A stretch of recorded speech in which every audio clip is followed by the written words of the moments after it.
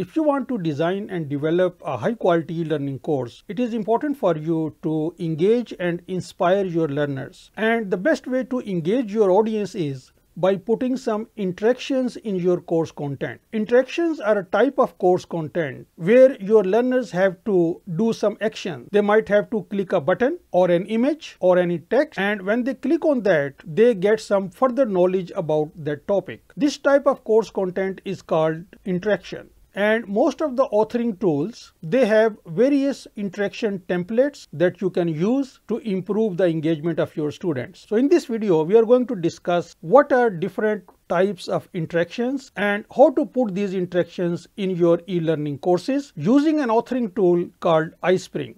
And iSpring provides you 10 different interaction templates, but it is important for you to know when to use which type of interaction. And I will also highlight when to use some of the most important e-learning interactions. So without further ado, let's get started after a short break.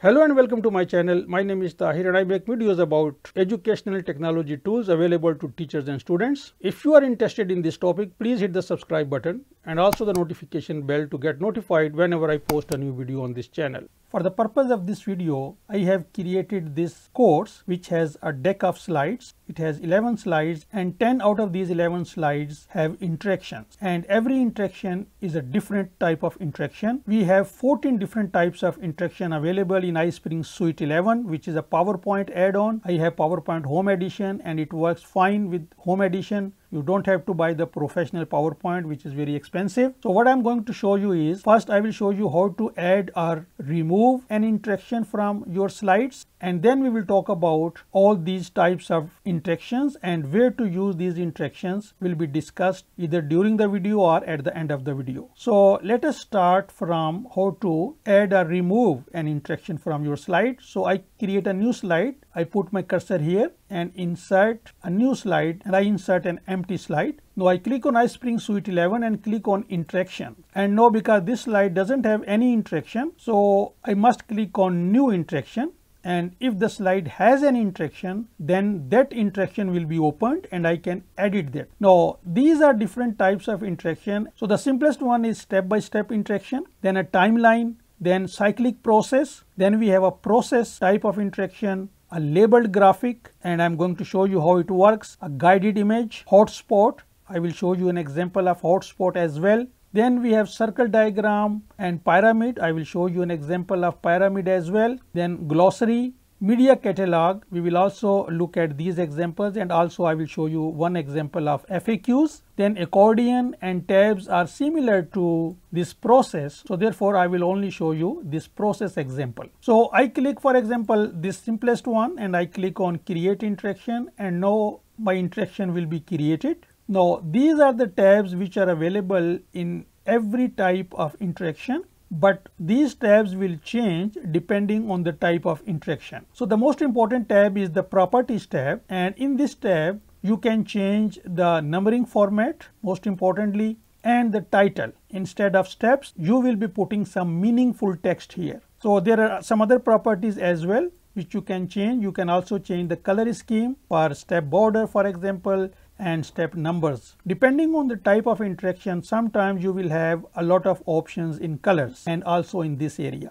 If I want to add another step, I click on add step and another step will be added. So if I preview now, my steps are numbered 1, 2, 3, 4. If I want them to number as ABCD, I click on this ABC and I click on apply and close. And if I preview now, my steps are A, B, C, D, and then I put some meaningful text here. And now when I am finished with this interaction, I click save and return. And now my interaction is inside this. Now to remove the interaction, I click on slide properties, and now I have all the slides, and on the right hand side, I have this interaction. I first select the slide number, click on this little arrow and click remove and click yes, and now I must click save and close, and now my interaction has been removed. And now I can even remove this slide because this slide was to show you how to add or remove the interaction. Step-by-step interactions are used in these situations you can pause the video and you can take some notes. Now before we go to the next type of interaction, these are some of the tips for making e-learning interactions. You must understand your audience, you focus on the learning outcome, what you want them to learn from your interactions, and don't put too many interactions on one slide, and select some meaningful images and keep a visual hierarchy if possible. So even if they don't need your instructions, they must understand what to do, and try to gamify. And for that I would recommend that you look at TPT, Teachers Pay Teachers website, where teachers are creating a lot of games from learning material, and you will get many ideas. And you must give your learner a choice, either to click on this button or that button to explore your learning content. Now the next type of interaction is a timeline interaction. Now these are the situations where you use timeline interaction. For example, if you are a history teacher, you want to show your students different time frames or eras of history or any specific topic. Another application could be that you want to teach project management and you want to show a roadmap. Similarly, if you want to tell a story, which is a powerful tool for teaching, then you can use timeline as well. Now let's see what features are available in this type of interaction. So I click on interaction, and this time, because I already have an interaction on this slide, I should wait for some time and this interaction will open. There are two important things on a timeline interaction. One is the time and the other is an event. So if you look at the end, period and event, these are the two important things. So if I click on this period, I can put some period, for example December 2005, then I click on this and I put some meaningful text here and some details. To add a period, I click on add period and a new period will be added. I can add multiple events in this period. To do that, I click on add event, another event will be added. And in the properties tab, if I click on colors, I can change the color of any period. So you can customize your timeline. And if I want to save it, I click save and return to the course and a new period is added.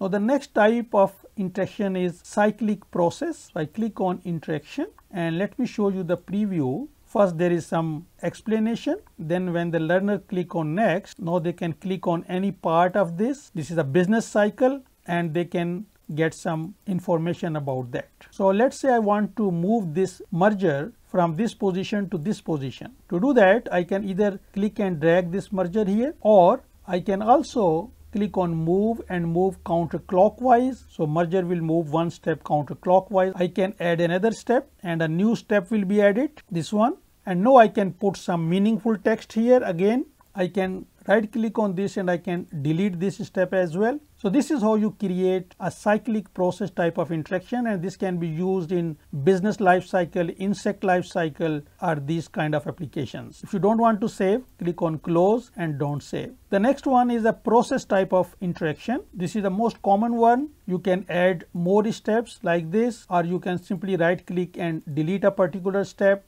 You can also add some images in any step. I have added this image. For example, let me delete this and I can simply click on this insert picture, and I can select this picture and insert in this, and I can also resize this. And rest of the options are same. You can change the color scheme and properties. The next one is very powerful, which is called labeled graphic, and let me preview this. In this interaction, I want my students to learn how to translate a large PDF, and there are 5 steps. But instead of writing all these 5 steps, I have put these labels so that they click on any one of these and they learn. Otherwise, they will just pass this slide quickly. So when they click on this label 1, they see the detail that split the original PDF into smaller PDFs. Then step 2, open each PDF with Google Docs, and so on. So in this way, they interact with the course material and they will retain the information. Now let's see what options we have. We can add a label just like a step, but there are few options here. So let us add another label. Now this label has been added, and as you can see that it's a plus symbol. But we have these options, marker styles. If I click on marker styles, I have a lot of options. I can choose any of these characters or shape for my image label. So for this particular case, I will prefer this number 6, and number 6 will be added. But we have many other options. We have arrows, we have these triangles, camera signs, and some other characters are also available. So you can customize your course. The next one is pyramid,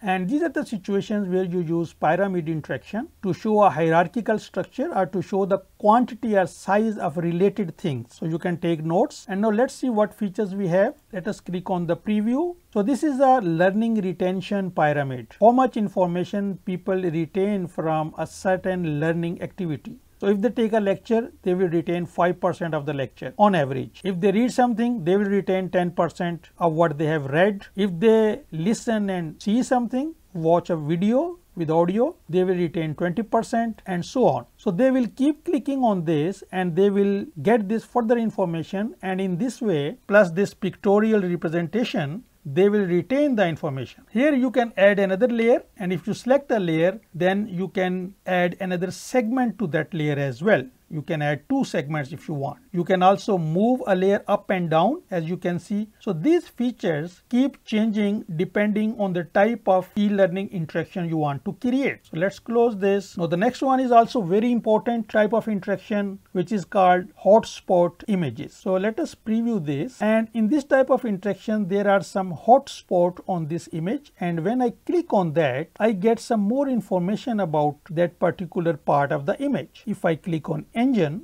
I will see that this is the engine of the airplane. So this type of interaction is very powerful for language teachers, for example. If they want to teach various parts of, for example, a door, what is door knob, what is a stopper, what are different parts of a door. So they can put a door image and they can put some hotspots just like this. If I click here, it will show me it's a rudder. It controls yaw. How to add this? Very simple. You click on add hotspot, and there are different types of hotspots available. Rectangle, ellipse, polylines. Let us create a rectangle this time because all these are ellipses, and then you select that particular area where you want to put that hotspot, and then I can, for example, put some word here, for example, command and control or cockpit, whatever, and now I click on preview. The new hotspot is there. So this is very powerful interaction for e-learning courses. So now I can click save and return to the course. Now the next one is media catalog, and media catalog is also important because